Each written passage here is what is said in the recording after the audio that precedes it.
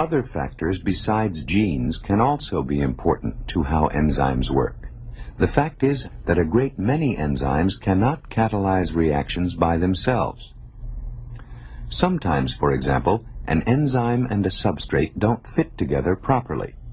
In this case, an additional molecule is required, one that provides something the enzyme needs in order to react with a substrate.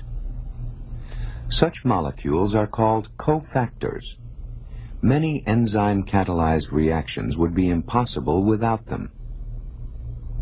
One important group of cofactors is minerals, such as magnesium, iron, calcium, and zinc. These minerals can be purchased as dietary supplements. But our primary source of minerals is the food we eat every day.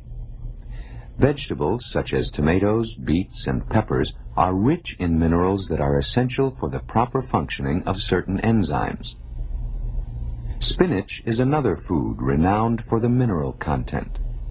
When we eat spinach, digestive juices in the stomach break it down and release the minerals. Among these free minerals is the metal magnesium. Free magnesium atoms find their way to the catalytic sites of certain enzymes.